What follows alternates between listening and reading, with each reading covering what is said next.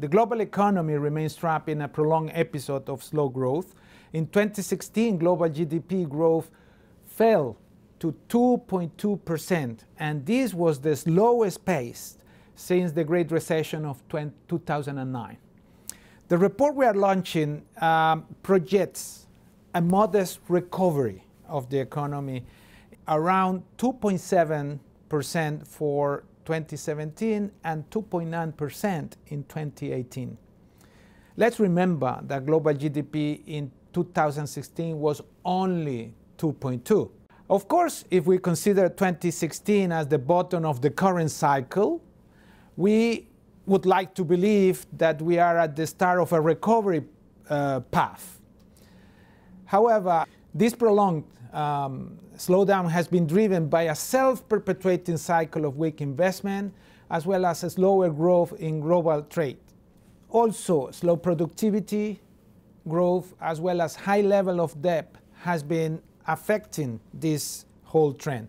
We need to be mindful that returning to a strong and balanced global growth is a situation that we will not see soon.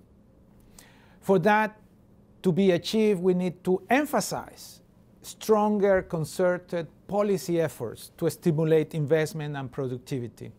Overall, a more balanced policy is needed. That means we need to continue with monetary policy support. We need more effective fiscal policies, and all of that should be complemented by the enhancement of structural reforms in the economies of many countries. All those policy efforts, of course, should also ensure that the benefits of growth are well distributed, and that countries also address policies that focus on elimination of poverty and the reduction of inequalities. All of these have to be put in the context of a deeper international cooperation.